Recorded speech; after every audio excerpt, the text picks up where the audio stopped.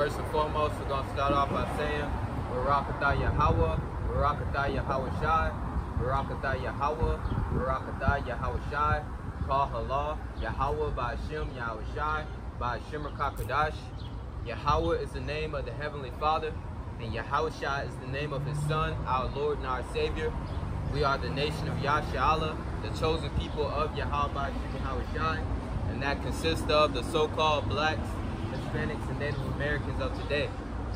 Double honors to the elders and the apostles of Great Millstone. Shalawam to the sincere Akim pushing this truth in sincerity. And Shalawam to the sincere Yahawah who listen. Alright? The Lord will just be edifying to the elect of Yasharahla. And we're just going to go on the fly through the Spirit. Now, normally I try to get a precept together, but we're just going to go through the Spirit.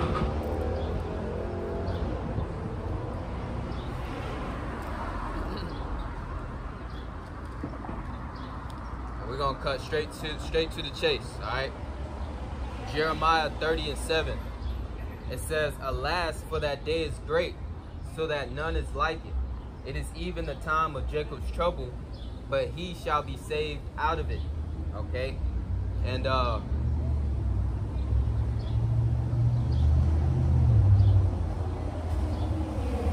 yeah, let me start at verse 4, all right? It says, verse 4. I'm at verse 5. It says, For thus saith the Lord, we have heard the voice of trembling, of fear, and not of peace. Ask ye now, and see whether a man doth travail with child. Wherefore do I see every man with his hands on his loins, as a woman in travail, and all faces are turned into paleness. Alas, for that day is great, so that none is like it. It is even the time of Jacob's trouble, but he shall be saved out of it. And that's the times that we're coming into. We're coming into the time of Jacob's trouble, and we know Jacob is the forefather Jacob is the forefather of the Israelites. All right. Jacob's name later changed to Israel. All right. Now we can read it. That time of trouble in the book of Daniel, the 12th chapter. The book of Daniel, chapter 12, and verse 1. It says, And at that time shall Michael stand up, the great prince which standeth for the children of thy people. How y'all doing? It says, And there shall be a time of trouble, such as never since there was a nation, even to that same time. And at that time thy people shall be delivered, every one that shall be found written in the book. All right. So we read those two precepts concerning Jacob's trouble, which we're about to come into, all right? And I previously made a video concerning a dream that I had of Jacob's trouble. And within that dream, Yahawashi put the Spirit on me to pretty much deliver my family members, my relatives within this incarnation, okay? So we read in those two precepts that it's going to be a time of trouble, but we also read that there's going to be salvation, there's going to be deliverance, okay? And I want to touch up on that deliverance real quick, because we know as of now, pertaining to Job 9:24, the earth is given into the hand of the wicked. He covered the faces of the judges thereof. If not, where and who is it? All right. So right now, the wicked are in rulership right now. All right, and we know that pertaining to the book of Proverbs, the 29th chapter, and the 2nd verse, it says, when the wicked are in rulership, the people mourn. All right, but when the righteous are in authority, the people rejoice. Okay. So the wicked, Esau, Edom, which is the forefather of the so-called white race of today, they are in rulership, and they are the border of wickedness. Let me get that in Malachi. I believe it's Malachi 1 and 4, if I'm not mistaken. Yeah, it says, Whereas Edom saith, We are impoverished, but we will return and build the desolate places. Thus saith the Lord of hosts, They shall build, but I will throw down. They shall call them the border of wickedness, and the people against whom the Lord, which is Yahawah, the Heavenly Father's name, hath indignation forever. Bahasham do not like these Edomites, alright? I'm going to say that again. Bahasham do not like the Edomites. And they are the wicked, and they bear rule right now. And their kingdom is about to fall. And with that being said, they're going to come for Jacob, alright? Which is the so-called black Hispanic Native Americans of today. And we can read that in the book of Revelation 12 and 12. My Bible falling apart.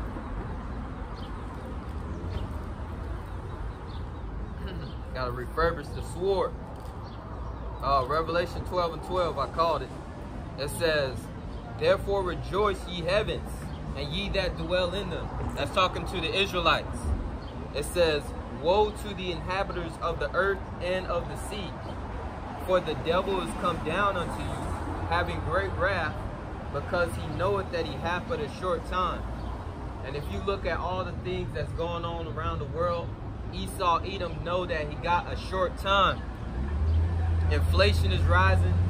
Food shortages is becoming more evident. The morale of the people that are here, you know, is decaying. Well, it's been decaying, all right. But the wickedness of the people here in this wicked kingdom is beginning to show forth, all right. And, let me get that. Because he knoweth that he hath but a short time. Here in the Apocrypha, for brothers who don't have one yet, that's what the Apocrypha is, alright? 2nd Esdras 6 and 7. And it's going to go into history, and it's also going to tell you the latter end of this kingdom, alright? It says, then answered I and said, what shall be the parting asunder of the times, or when shall be the end of the first, and the beginning of it that followed? So when's going to be the end of this rulership right here, this age, and the beginning of it that followed, which is our rulership, all right, reigning with our Lord Yahawashi when he returns. Verse 8, it says, and he said unto me, from Abraham unto Isaac, when Jacob and Esau were born of him, Jacob's hand held first the heel of Esau. For Esau is the end of the world, and Jacob is the beginning of it that followed. So we know that we are about to obtain rulership next. All right? And Lord willing, it'll be sooner than later. Lord will. Oh, and another thing I wanted to get, because I was going into the morale.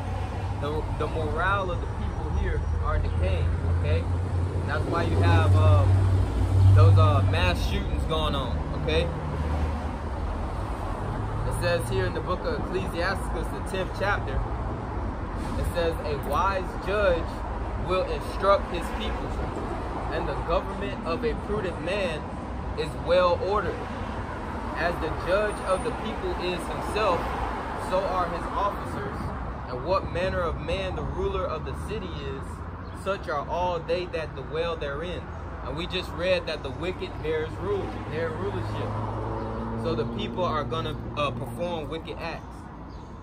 It says, and there's another scripture going into, I want to roughly paraphrase it, but I believe I got it.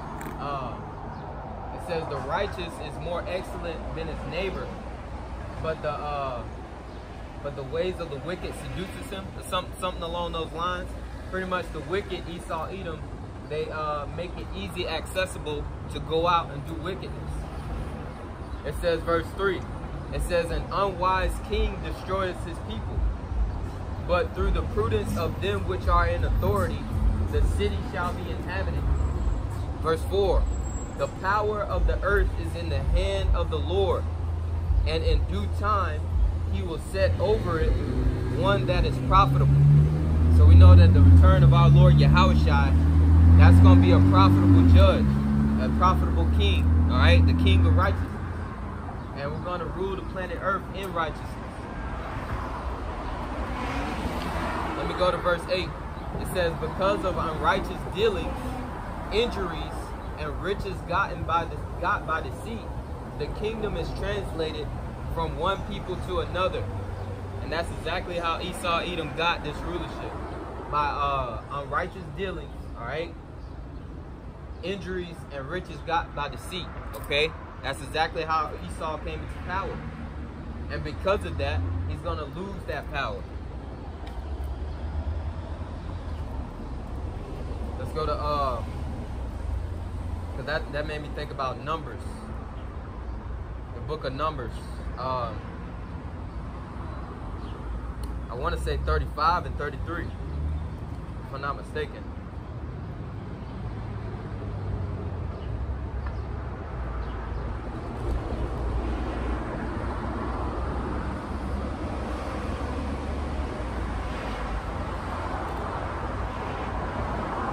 Yeah, Numbers 35 and 33. It says, "So ye shall not pollute the land wherein ye are, for blood it defileth the land, and the land cannot be cleansed of the blood that is shed therein, but by the blood of him that sheddeth it."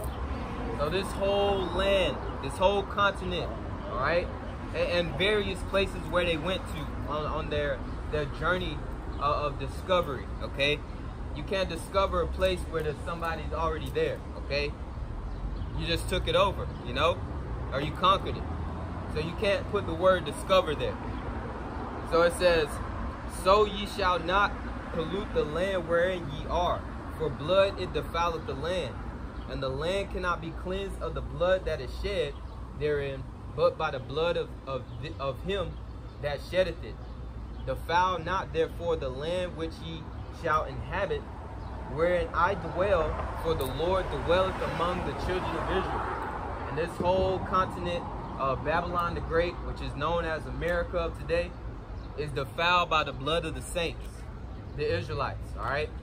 Whether it be when they came over here and took this land from Gad, let me look at the respective tribes. They took this land from Gad, which is the so-called Native Americans, and Reuben, the Seminole Indians. We also know the parts of South America, Issachar, I believe Zebulon, you know, Asher, you know, Naphtali, you know, Esau, Edom, whether it be by Esau, Edom coming and conquering the Americas, or bringing the Southern Kingdom here in slavery and shedding that blood here, okay? Either way it go, Esau, Edom has shed the blood of the saints, all right? So this land is defiled, and it cannot be cleansed but by the blood of him that shed it. So that's why we read here in Isaiah,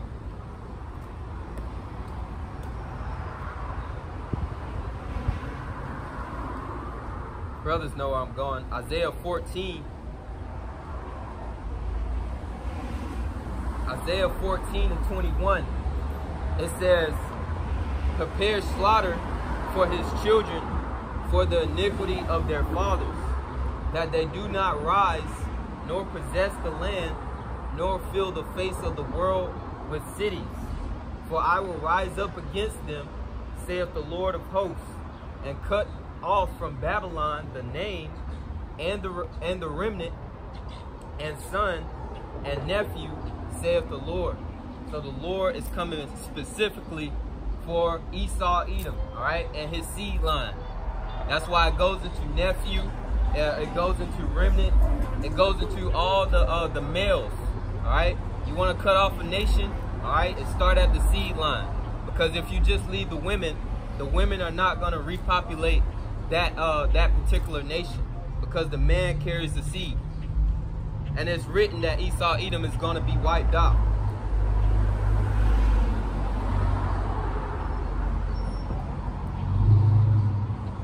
Here in the book of Obadiah 1 and 10.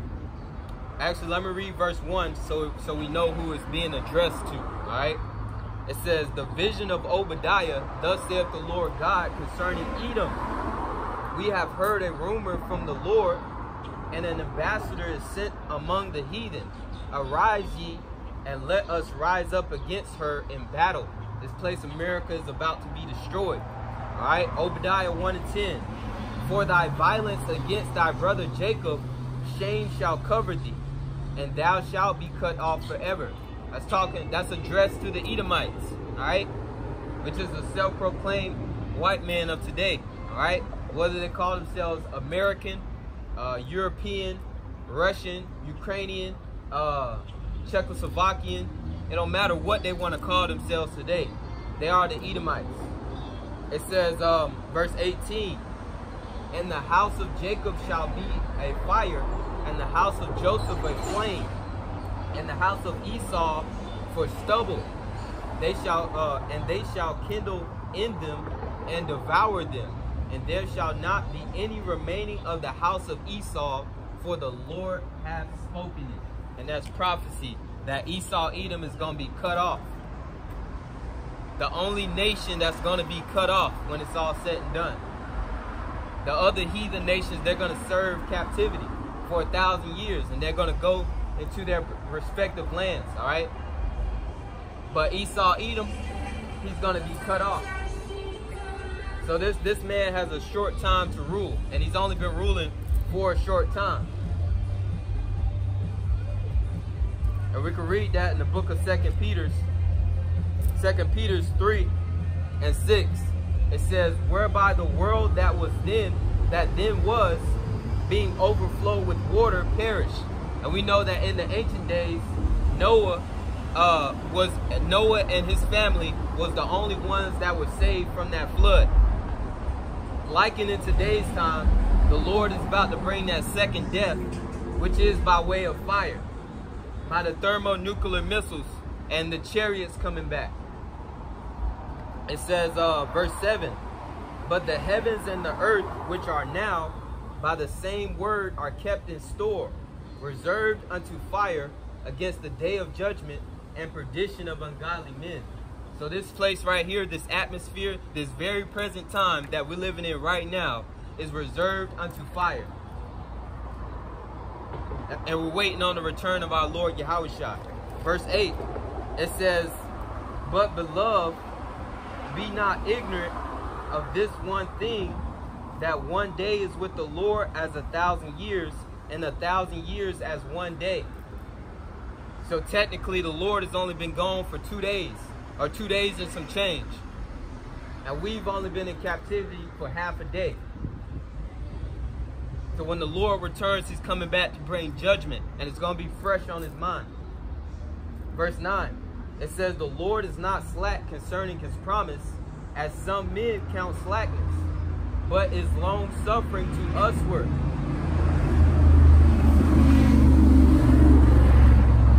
Let me read it again. The Lord is not slack concerning his promise, as some men count slackness, but is long-suffering to usward, not willing that any should perish, but that all should come to repentance. The Lord, he died for the sins of the nation of Israel. But 2/3 of our nation, they're not going to receive it. They're not going to return. They're not going to really want to seek the face of Yahawashi until all these calamities come to pass.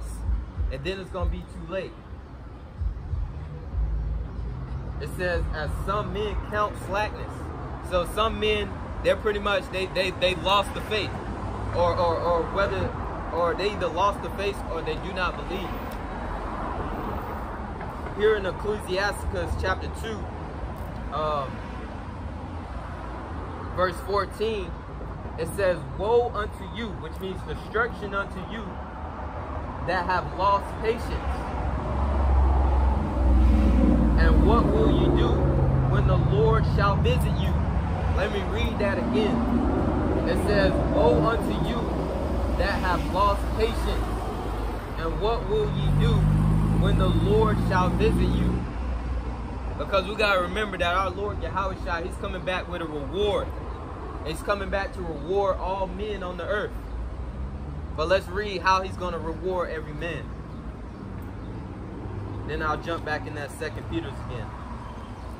Revelations 22, and I'll start at verse 11. It says, he that is unjust, let him be unjust still. And he which is filthy, let him be filthy still. And he that is righteous, let him be righteous still. And he that is holy, let him be holy still. Verse 12, here's the point. And behold, I come quickly, and my reward is with me, to give every man according as his work shall be. So you could be either doing righteousness or you could be doing wickedness, all right? And the Lord is going to reward you when he returns.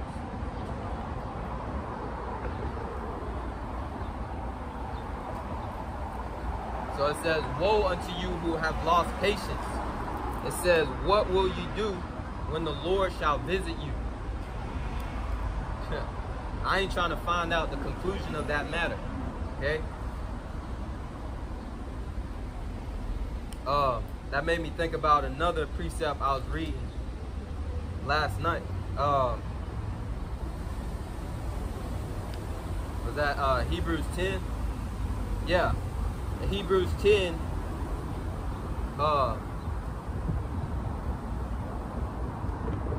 ye have need of patience. Hebrews 10 and 36, it says, for ye have need of patience, that after ye have done the will of God, ye might receive the promise. And we know that when our Lord returns, he's going to establish that second covenant. And that second covenant is going to bring immortality to the nation of Israel, starting with the first fruits of salvation, which is the elect. It says, verse 37, for yet a little while, and he that shall come will come, and will not tarry. Who is that talking about? He that will come will come. That's talking about our Lord Yahawashi. He's coming. It says, verse 38, it says, now the just shall live by faith, but if any man draw back, my soul shall have no pleasure in him. But we are not of them who draw back unto perdition. So if you draw back, if you come into this truth and you draw back into the world, you drawing back into perdition, which is destruction. Alright? Because you know everything that's about to come to pass. It says, to finish it out, verse 39, but we are not of them who draw back unto perdition, but of them that believe to the saving of the soul. Now we're trying to get saved out of here, all right? We are not trying to sit here and dwell in Babylon the Great. As we see this place collapsing, we are not trying to build a foundation here, and this place is about to fall.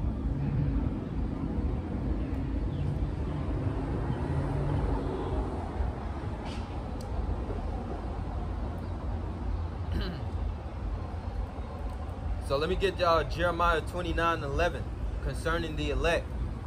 It says, for I know the thoughts that I think toward you, saith the Lord, thoughts of peace and not of evil, to give you an expected end. The Lord knows how he's going to save his very elect. When the Lord told his disciples, which we take it in today's time, that a famine is coming, the Lord also knew that he was going to deliver his servants food in that time of famine. When the Lord said calamity was coming, he knew how he was going to deliver his elect in the time of calamity. Actually, that being said, let me get Isaiah real quick. Isaiah 65:13. It says, therefore thus saith the Lord God, behold, my servant shall eat, but ye shall be hungry. Behold, my servant shall drink, but ye shall be thirsty. Behold, my servant shall rejoice, but ye shall be ashamed. Behold, my servant shall sing for joy of heart, but ye shall cry for sorrow of heart, and shall howl for vexation of spirit. And I pray we be a part of that hopeful elect, because we don't want to see the other side of the Lord. We want to see his mercy, his salvation, all right? His deliverance. We don't want to see the opposite side of the Lord, because there's no man here on the earth. It don't matter how much money they got, or how much so-called status they got in this world. It's not going to save them in that time. Nobody's going to save you from the hands of the Lord. Not even yourself. It says, let me get that in Hebrews. It's a fearful thing to fall into the hands of the living God. I don't even got to get it because I just quoted. It's a fearful thing to fall into the hands of the living God. The Lord can do anything to you, all right? Let me see if I can find that.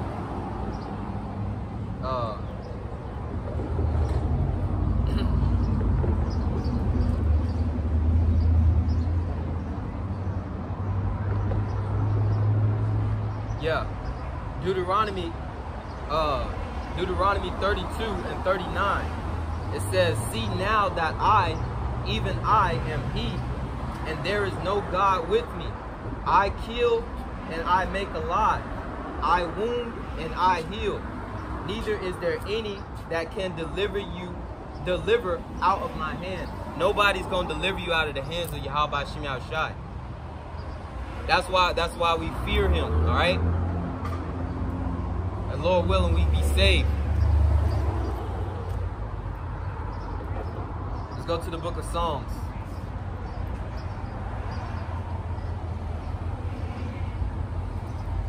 I think Psalms 37.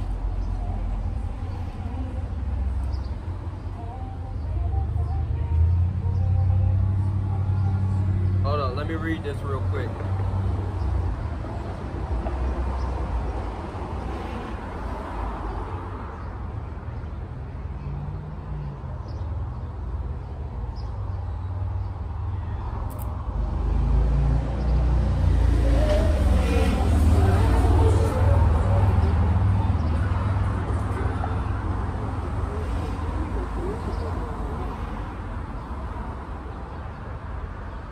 Alright, so I was going to the book of Psalms, I believe 37. I want to say the latter end of that precept, if I'm not mistaken. I'm in Job, what I'm doing, I'm tripping. Psalms 37.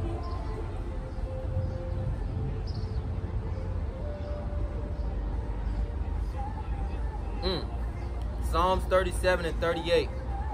It says, "But the transgressors shall be destroyed together.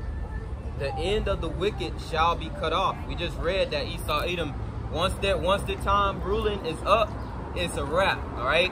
And the nation of Israel is going to rule forever with our Lord Yahawashi, starting with our Lord Yahawashi, because that's who's returning to the earth. And they're going to call it so-called UFOs, but it's going to be the Lord and the heavenly angels coming to take power from all these rulers on this earth. Psalms 37 and 38.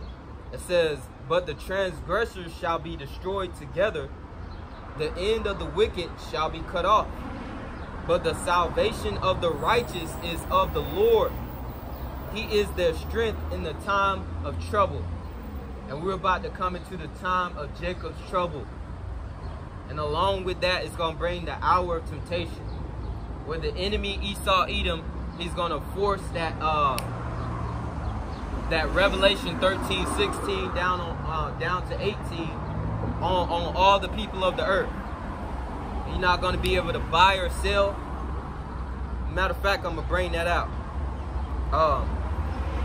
But let me read that Psalms 37, 39, 38 on down again.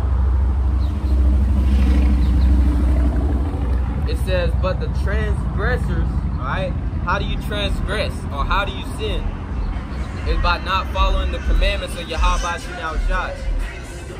It says, "But the transgressors shall be destroyed together, and the end of the wicked shall be cut off. But the salvation of the righteous is of the Lord. He is their strength in the time of trouble." Proverbs 18 and 10. "For the name of the Lord," and we know the Heavenly Father's name is Yahawah, and the Lord's name is Yahawashi. "For the name of Yahawah Bahasham Yahawashi is a strong tower. The righteous runneth into it and is safe." Now, before I end this, I wanted to go into the hour of temptation, which is going to come about in Jacob's trouble, where they're going to force they're going to force Revelation 13:16 on down to 18 upon all the earth. All right? It's going to try all the earth. It don't matter if you're here in Babylon the Great, America. It don't matter if you're across the waters in the UK. It's going to come upon all the earth. All right? Because the people that's in power, the wicked, is the ones that you don't see. All right? The ones that we do see, that we call the king of Babylon, he's just a puppet. All right? Or he's just a face. All right? So Revelation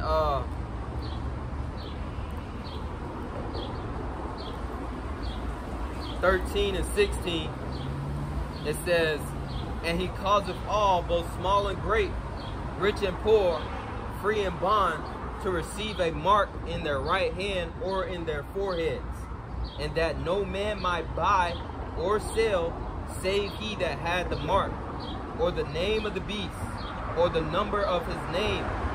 Here is wisdom.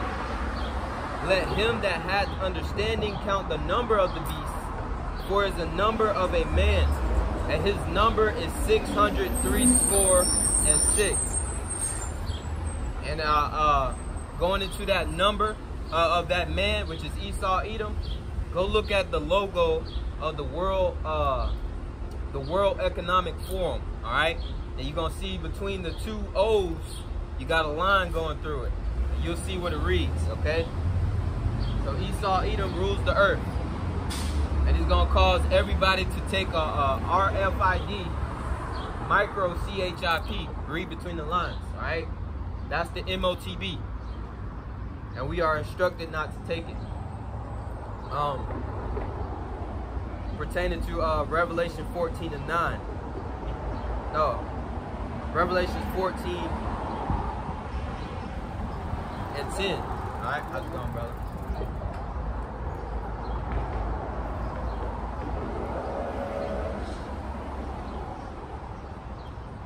All right, so let me read Revelation 3. I believe it's 3. Yeah, Revelation 3 and 10. And I'll end it on this.